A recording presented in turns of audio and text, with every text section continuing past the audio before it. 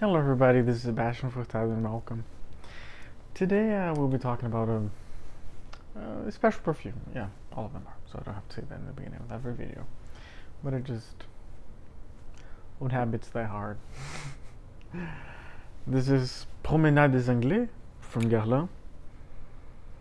Promenade des Anglais is actually a long street in Nice. Nice, it's in the Mediterranean. And it was the inspiration for the name of this fragrance. But Promenade des Anglais, but Promenade des Anglais was released in 2016. Funny thing is, being credited only to Thierry Vosset, when in fact it's not 100% true, because Promenade des Anglais, it's a release of Figuiris, it was an Aqualegoria from 2008, and it's credited to Jean-Paul Guerlain, Marie Salamagne, and Sylvain Delacourte. The notes are quite interesting. It's quite an interesting perfume. So, before to prevent any more blabbling, let me spray this on.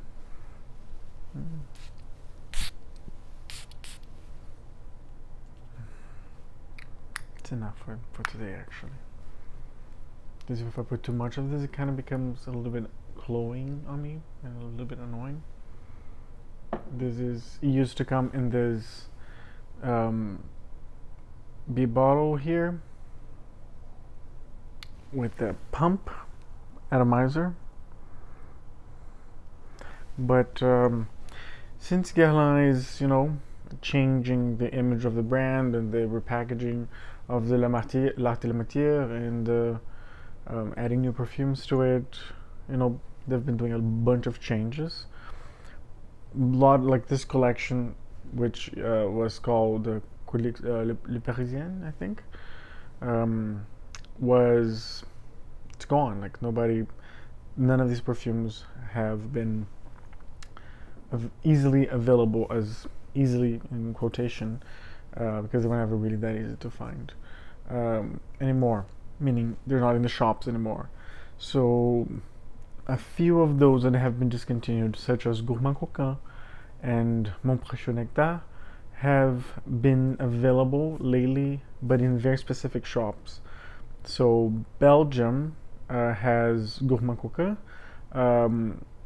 Paris, some shops in Paris also have it, and Mon Précieux Nectar also. Those are the two that kind of are sticking around a little longer. We don't know what's going to be the fate of the collection. So far it seems that it's been discontinued, but we don't know what they're doing, because I don't think they're done doing the rebranding of their perfumes and the collections.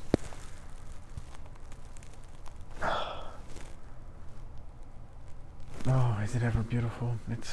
Gosh, it's so good.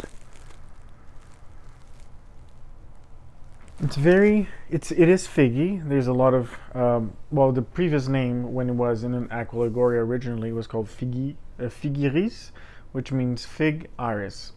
Do I get that? Yes, I get a lot of fig and iris, but it's not overly powdery, the iris. It's just, let me spray on my hand too, so I can, because it's on fabric, so it might behave a little bit different. As you can see, we've used quite a bit of it, and right now it's in the wet stage, so quite alcoholic still. But from the shirt, it's a fig that it's ripe but not overly ripe. It's just, it's still green and sweet at the same time. It's firm to the touch.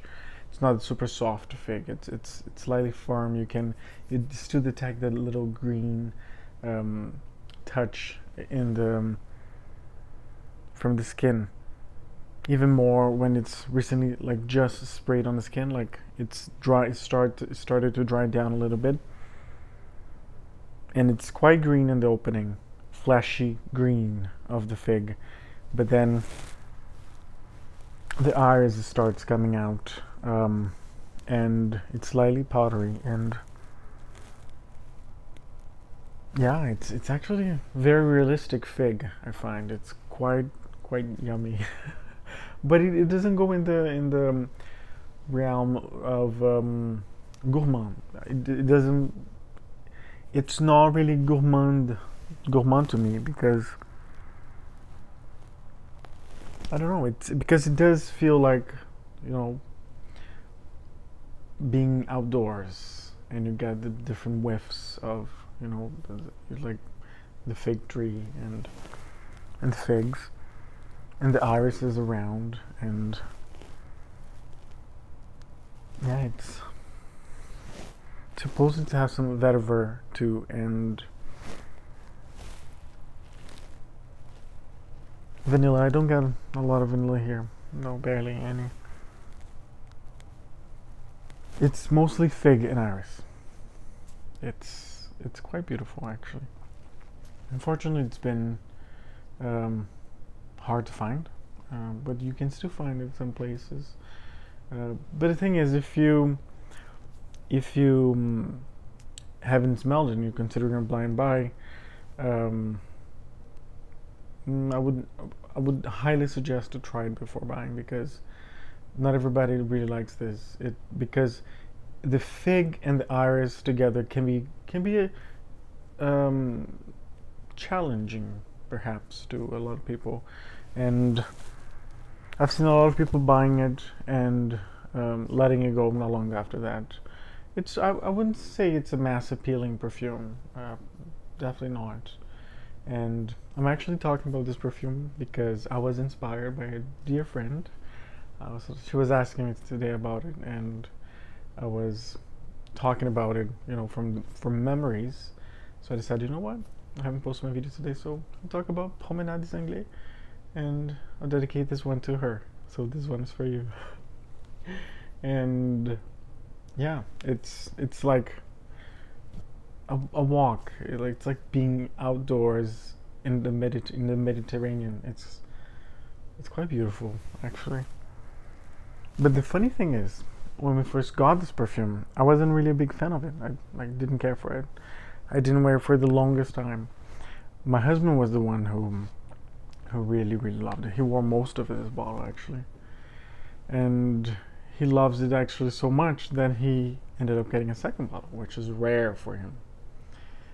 And yeah, very green, leafy, fleshy fig with iris. If you can imagine that, like getting those scents while walking outside, and it's not sunny. It's like a sunset. It's like the sun is going down. It's like the sky is slightly orange, and you're walking by the beach, or yeah, by the beach, and the sand, it's been warmed, you know, by the sun all day, and yeah, it's the image that I get. But then there are a bunch of many trees around, and yeah, just very happy. It's a happy scent. I like it. So yeah, this was my take on Promenade des Anglais. I hope you enjoyed it, and yeah, I hope you have a wonderful day, morning, afternoon, evening, night, wherever you are in the world. And the world does need more beauty lovers. Bye.